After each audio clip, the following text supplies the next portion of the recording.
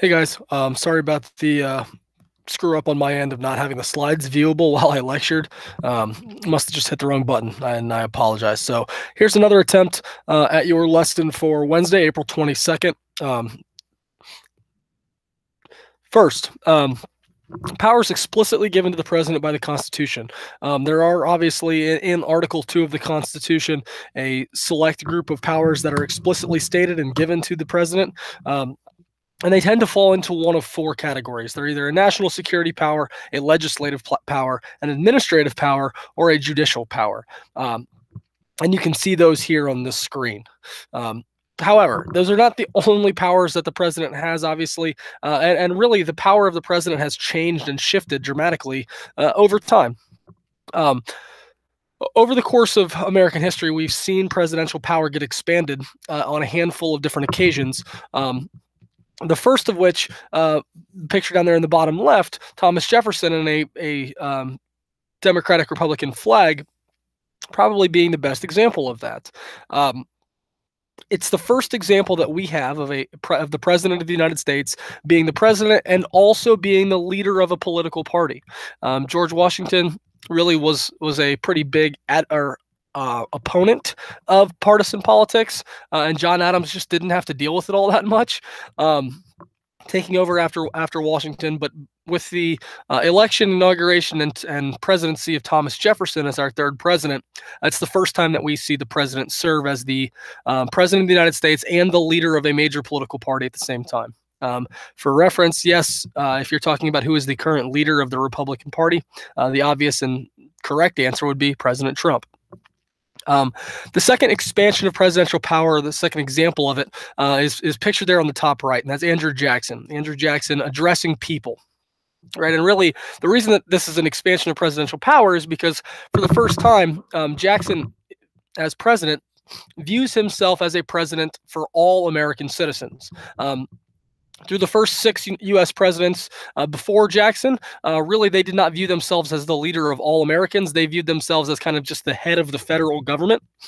They thought that the leader of they kind of viewed that idea of a connection to the people as something that belonged a little bit more to governors, belonged a little bit more to legislators, and had a little and did not necessarily include them quite so much. But Jackson is very much a man of the people, and he views the presidency as a direct connector to all American citizens.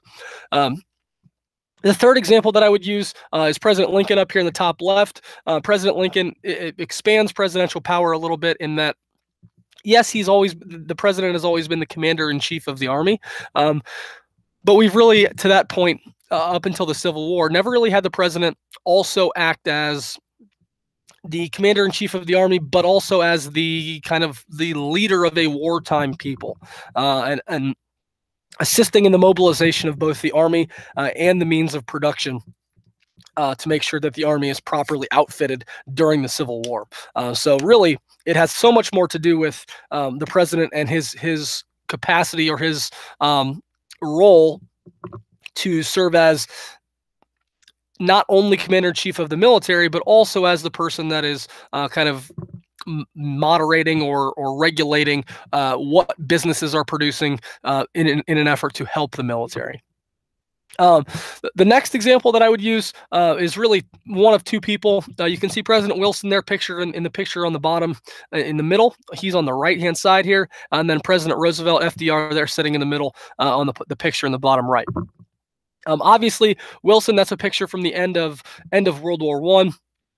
And the Roosevelt picture there in the bottom right is a picture from during World War II. And really, the biggest piece of this is that they are both really the first major examples we have of U.S. presidents also serving as world leaders, right? That they are driving the conversation internationally, more than just here at home, right? Wilson's big push as a world leader was for the creation of the League of Nations, the predecessor to the United Nations, and then ultimately FDR's relationship with Churchill, with Stalin during World War II really is the backbone of the strength of the Allied forces during World War II, and ultimately leads to a peace conference after World War II that is driven by the United States. So Wilson and FDR are really our first examples of U.S. presidents acting as international leaders.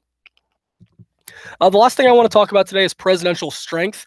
So every 4 or 5 years, C-SPAN and other historical organizations get together and they do a presidential historian survey. And they ask historians, presidential historians, they ask researchers, they ask all sorts of people to essentially rank the presidents. Who were the strongest? Who were the best? Right? And in 2017 was the most recent poll or survey that they did, and the top 10 is listed there on the left, Abe Lincoln being at the top of the list. The bottom 10 there on the right-hand side of the screen, James Buchanan finishing in dead last.